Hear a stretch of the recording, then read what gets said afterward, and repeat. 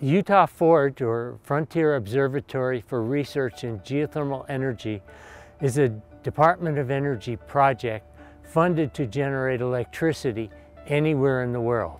The Utah Forage project is located in Milford. It's about 220 miles south of Salt Lake City in south central Utah.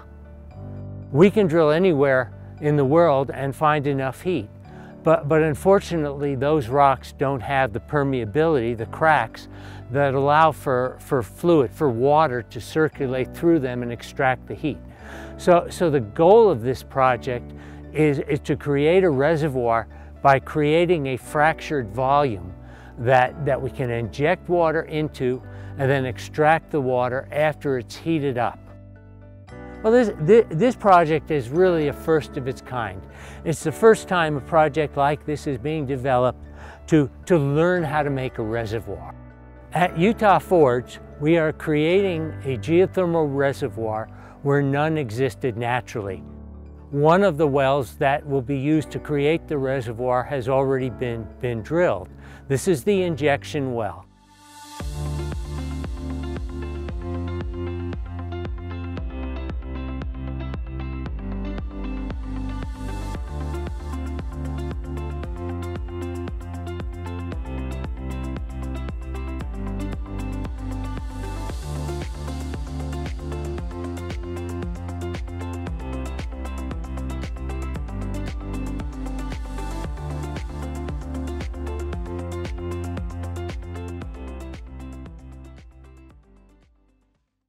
In late 2020, the Utah Forage program drilled a well inclined at 65 degrees to the vertical. Now, directional drilling technology like this has evolved over the last few decades in the oil and gas industry and was adopted for this particular well. In this case, the well was drilled vertically to a depth of about 4,550 feet.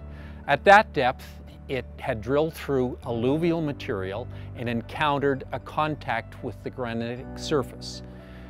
Drilling continued vertically for about another 1,500 feet, at which point the well was directionally steered at about a 5-degree arc per 100 feet of drilling. Drilling ahead on this curve for maybe 1,300 feet, it reached a tangent of 65 degrees to the vertical. That drilling continued along that 65-degree tangent until the total depth of the well at 10,987 feet. At this depth of 10,987 feet, the true vertical depth of the toe of the well was about 8,520 feet below the ground surface. And indeed, the horizontal projection of this well from the wellhead to the toe was about 4,037 feet. This well was drilled very precisely within about 50 feet of the planned endpoint. This well was successful for a number of reasons. First of all, it was a successful application of directional drilling technology to the geothermal industry. Second, a comprehensive logging program was undertaken in an extreme environment. Third, in situ stress measurements were acquired. And fourth, there was a very, very effective workflow between the on-location personnel and off-site consultants at Texas A&M University, which afforded improvements on the fly of bit technology. Bit technology is one of the greatest achievements of this particular well. So the logistics of this well bode well for the geothermal industry in general, whether it's hydrothermal or EGS. This well is the first well of a pair of inclined wells. We sometimes call them a doublet.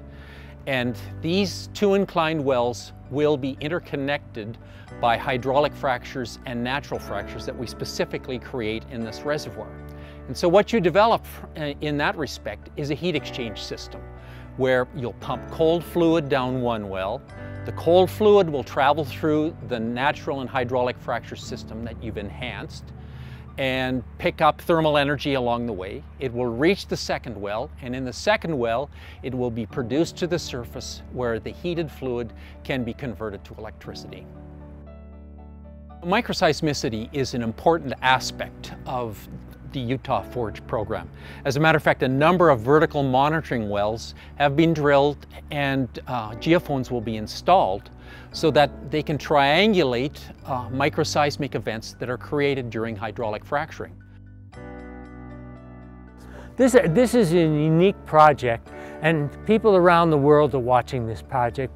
People recognize that the amount of energy we can extract is inexhaustible, it's non-polluting, it doesn't harm the environment. This is a project that could provide energy for many future generations with no harm to the planet.